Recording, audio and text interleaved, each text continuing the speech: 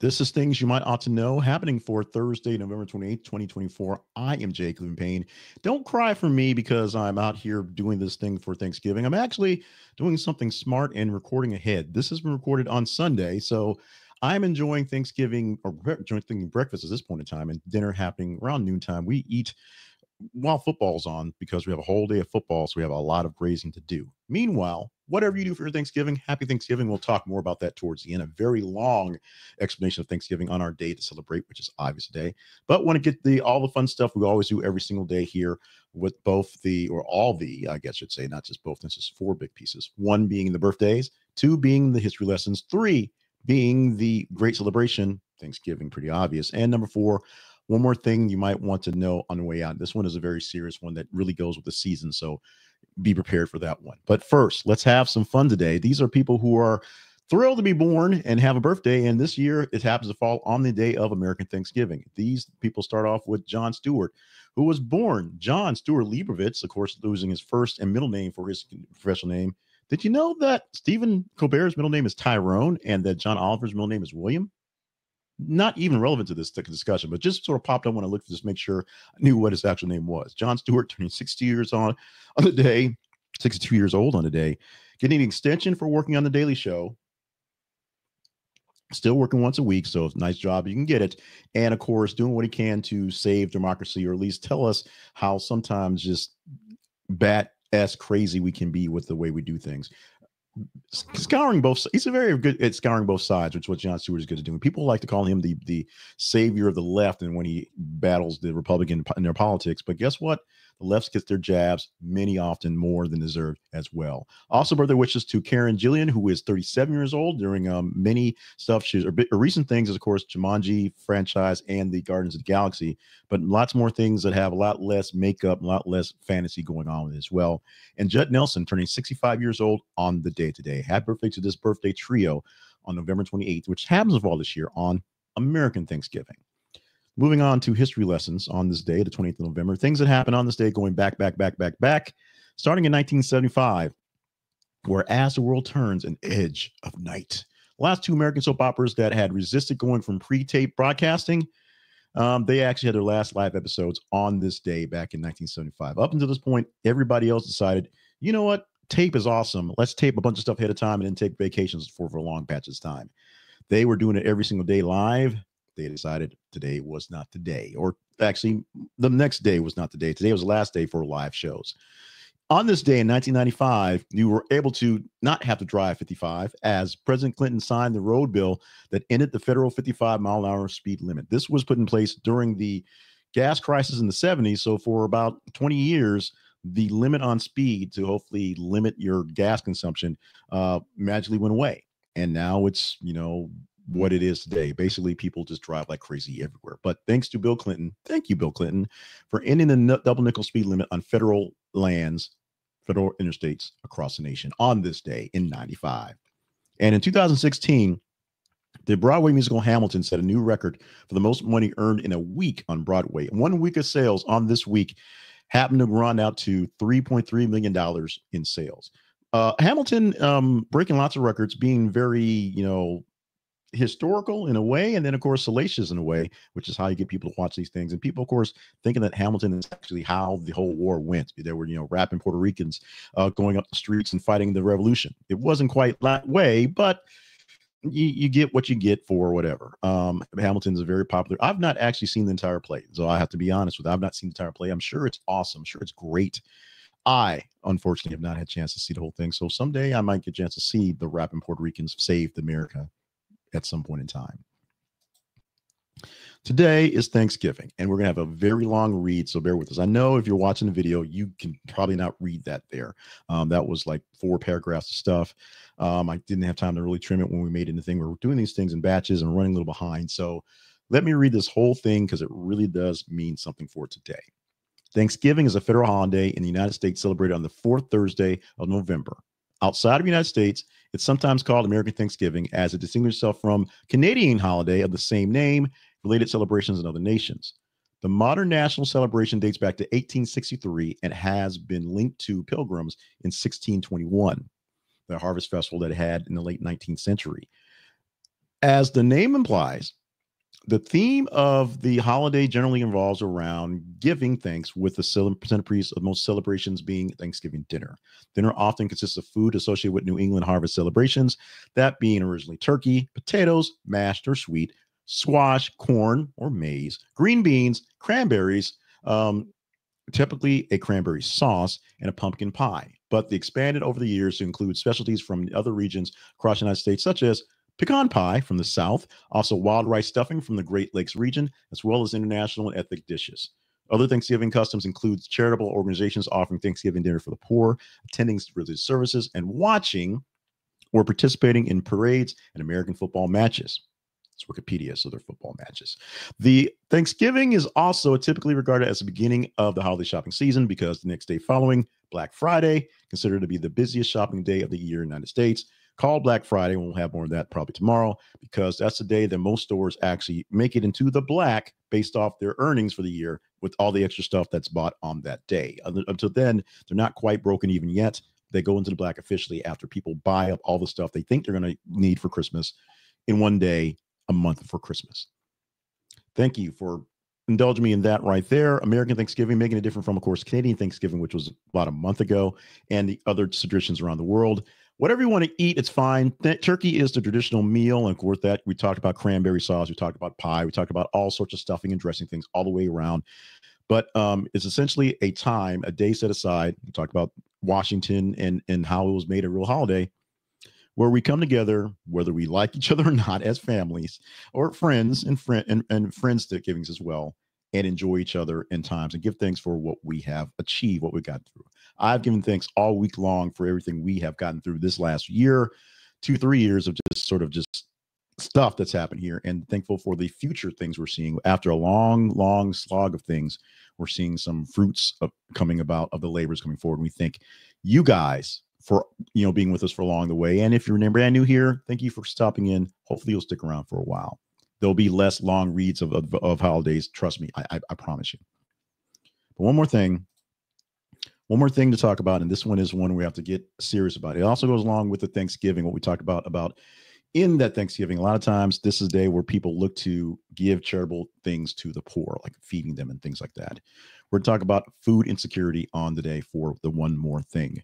This in the United States continues to rise, with about 13.5% of households experiencing food insecurity at some point during the year. That means they don't have enough to eat. They don't know where the next meal is coming from. This is on top of any other thing that they're worried about, money and living in the regions and things like that. Food insecurity, not having enough money or not enough food in some fashion, some form to eat to get your next meal. Putting it this way, make it sound even more dire. 47.4 million people live in the food insecure households in the U.S., and that's about 7.2 million of those are actual children. So put that in consideration as you're giving thanks today. Give thanks for what you have. Give thanks for the ability you have to feed your children, feed folks around you, and find ways that you can also help to contribute in other ways. It could be contribute to a food bank. It could be working a couple days at some sort of food bank to help you go out. It could be just contributing extra groceries, and they have the food drives and the cereal drives and the toy drives and things like that. Think about food insecurity across this nation. This is a place, literally in the United States, where we throw away so much food. It's ridiculous that anyone goes to bed hungry. And you can complain about processed foods, you can complain about how bad the food is. There is food to be consumed by many people across this nation, and no one should have to go without a meal not without a choice, and not without having enough to basically be satisfied going forward. It could be something they don't want to eat, but there's food for everyone around here. There's more than enough pie, and probably literal pies, for everyone out there. We should do something collectively to fix this.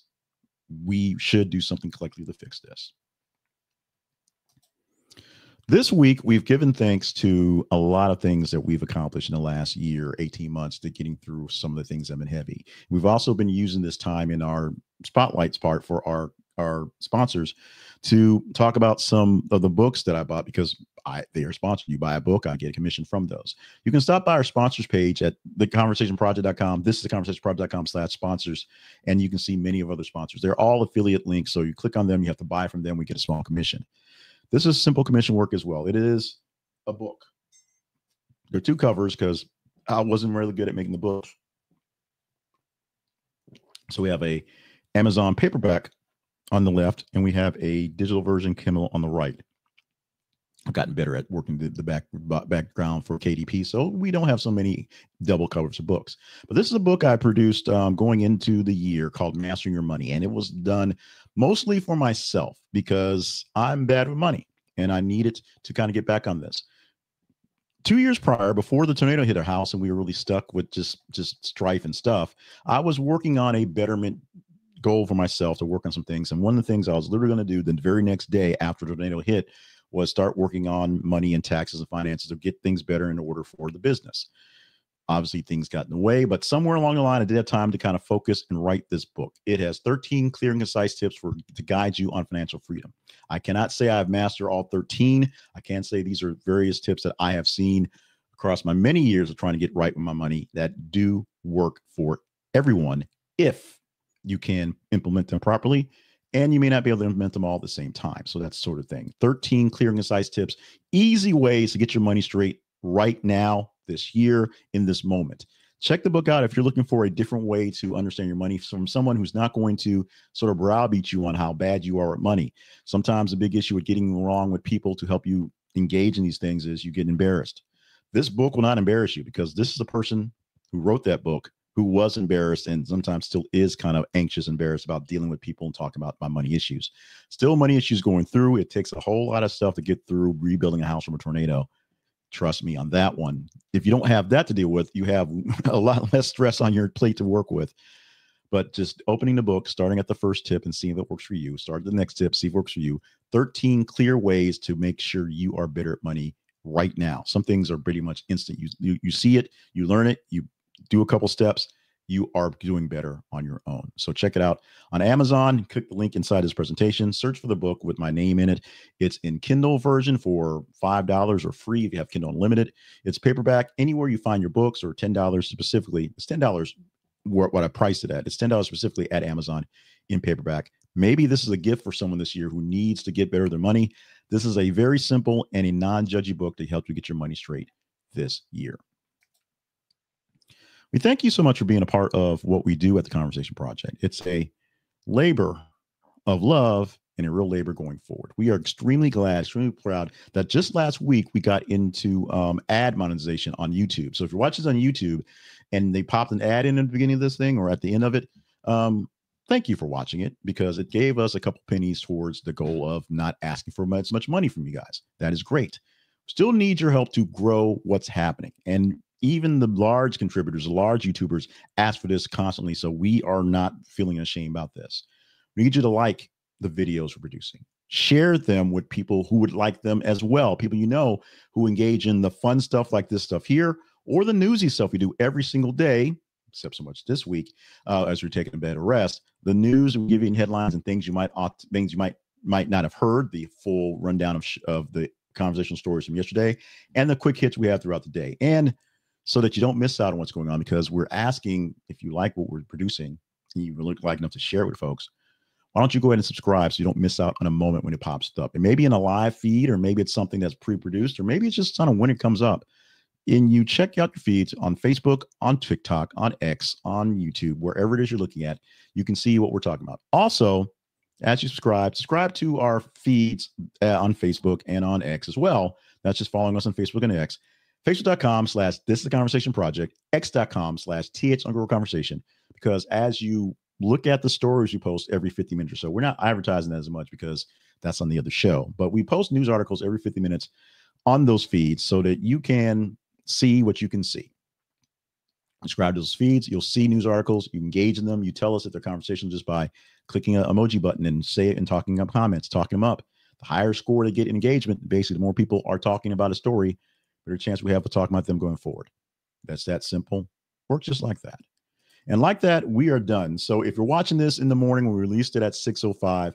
Enjoy your Thanksgiving day. Enjoy your tryptophan comas. Enjoy all the turkey and dressing and stuffing, whichever way you want to call it. Hopefully you have cranberry sauce straight from the can with the ridges on it, because it has the berry sitting in it. Be a bit suspect. And of course, you can fight over whatever your favorite other side is. Mine is usually greens. My mom makes greens, or it is going to be mac and cheese. It's only not mac and cheese when she doesn't make greens, but greens I'm hoping to be on the table tonight. I don't know because this is taped on Sunday. I'll tell you when we get back how it went for my Thanksgiving dinner. Enjoy your day off if you have it. Enjoy your day off tomorrow for Black Friday. If you have it, we'll talk more stuff like fun stuff tomorrow because we're going to do this for all week pre-recorded.